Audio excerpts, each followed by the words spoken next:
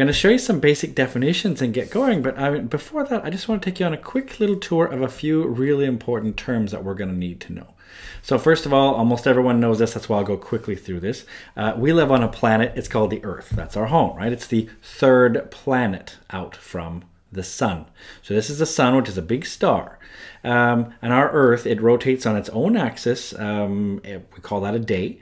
And each of those days makes up 24 hours. And each time it rotates around, it's called a day. Now, it also spins and goes all the way around the sun itself. So that's called 1 year for the time it takes to go around, which is, 365 of its own little rotations. That's why it takes 365 days to go around and do an orbit. That's called a year. Now, we're not the only planet out there. That's why there's a whole bunch of other planets in our own solar system. There may even be some extra ones. They're looking for them, obviously. So this is our own solar system, we call it, right? This is our system around our own sun.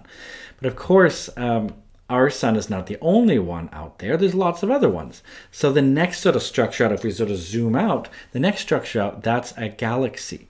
And this right here is what our own galaxy very likely looks like. We can't take this actual picture because you'd have to go too far away to take it. It would take us way too long to get this kind of picture. So this is a drawing of what it very likely looks like. We're about 2/3 of the way out. So our own sun and its own planets going around it, along with 200 to 400 other billion other suns. That's a lot. That makes up what we call our Milky Way galaxy. That's because if you see it in the sky, it looks like some milk being poured across the sky. So that's the sort of next layer out from structure.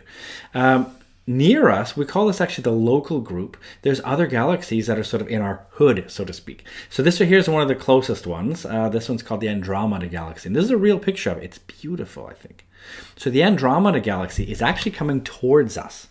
Now, no, we're not going to crash into each other, but we are going to eventually make, a bigger galaxy. So we're actually coming towards each other. So this is what we call the local group.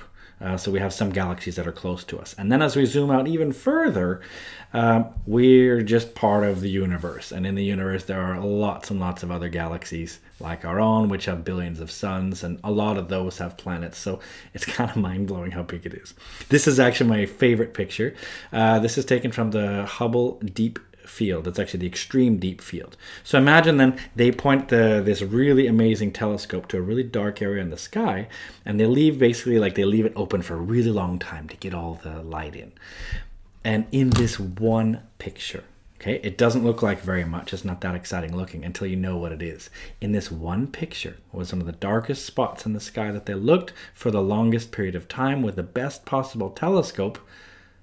They could see this. Now, almost every one of these right here, shapes here, is a galaxy. In this one picture, there's 5,500 galaxies. It's insane.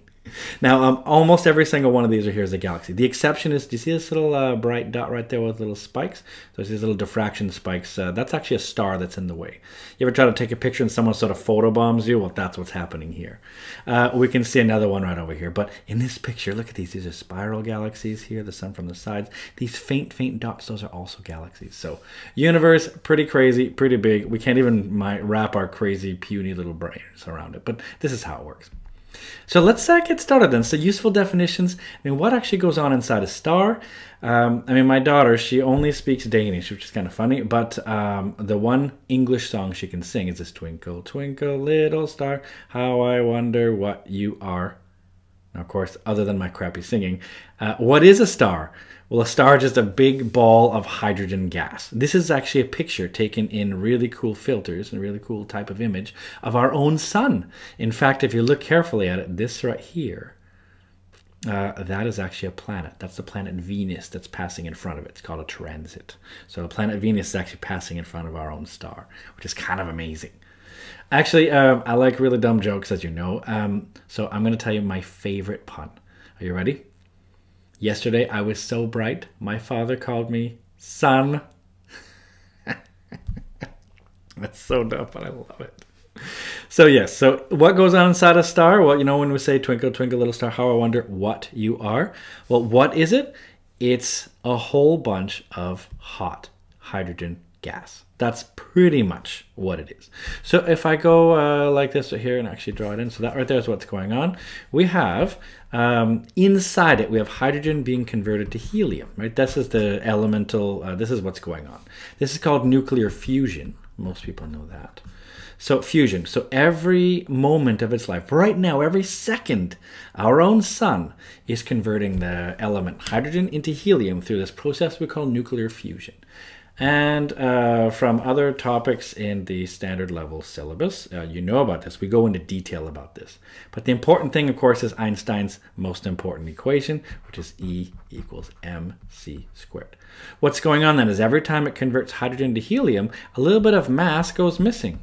We call that the mass defect, right? If you weigh the left side, like the hydrogen before, and you weigh the helium after, you sort of weigh them. It's not quite that simple. It's a 4-step process. It's called the, well, one of them at least, it's called the PP cycle. Like, means proton, proton.